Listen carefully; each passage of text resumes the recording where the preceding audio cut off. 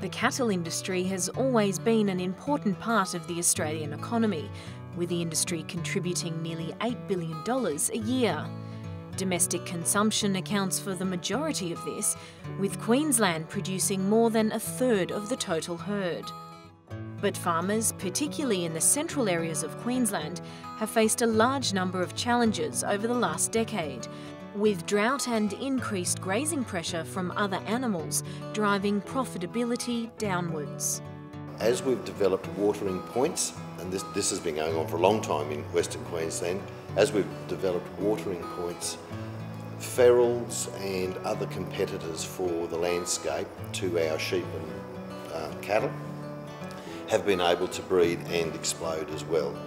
For many years in the middle part of the 20th century, farmers had a responsibility to maintain feral fencing against dogs and rabbits. But in the past 30 years, much of the fencing infrastructure has gone to ruin. Farmers are now realising how critical it is to fence out competitors to their pastures as they deal with kangaroos in plague proportions and wild dogs which threaten herds.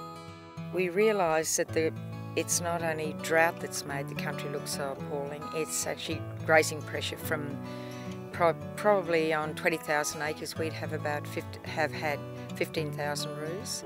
We realised that it was impossible to do any more land renovation or even to preserve your pastures unless we got the majority of roos off the property.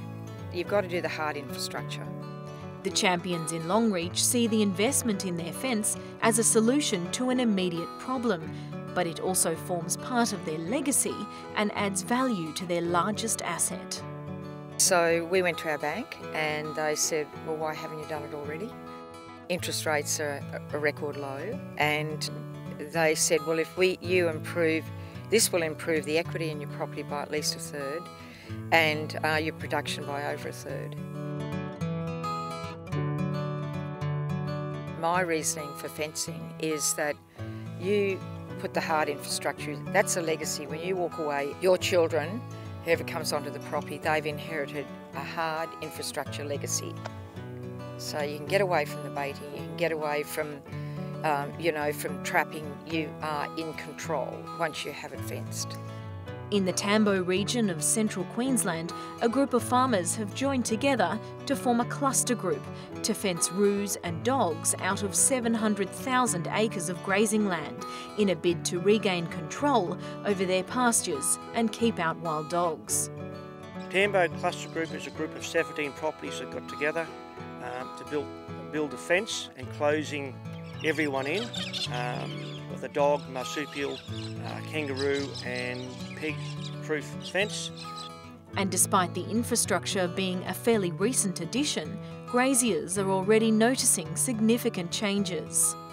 In just 6 months the fence has been constructed, there's been a major reduction in the kangaroos. This fence, it stops that grazing pressure.